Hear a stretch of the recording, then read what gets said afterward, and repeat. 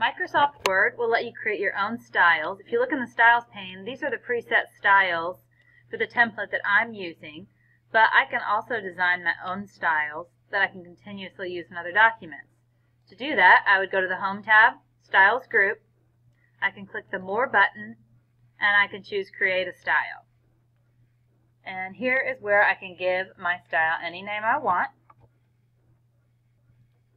Right now I'm going to call it Author Bio, but I want to make some more changes, so I don't simply just want to create a style. So I'm going to hit Modify, and you'll see all the options available. There is a style type. So is this a paragraph, is this a character, a table, or a list? This would be a paragraph. Then is it going to be based on any of these other styles? And I'm going to say it's going to be based on normal font. And then down here is where you can start making your changes.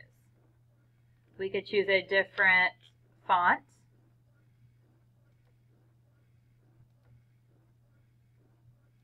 You could choose a different font size.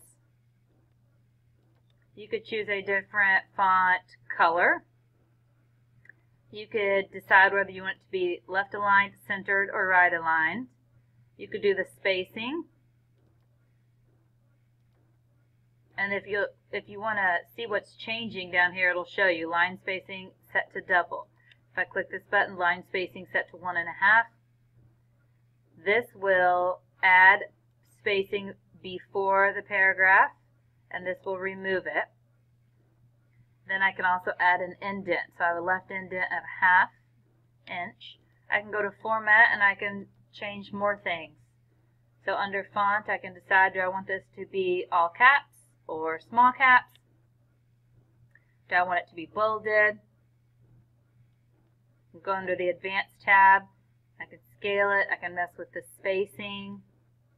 I can expand the characters, so if I want to spread the letters out a little bit.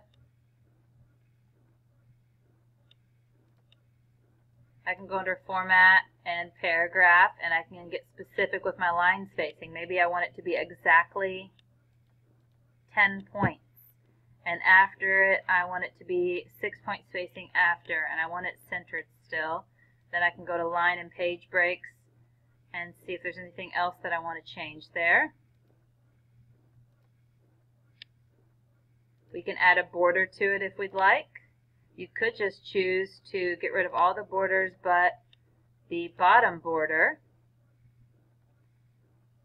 And you can even choose to give that a color. And this is my new style.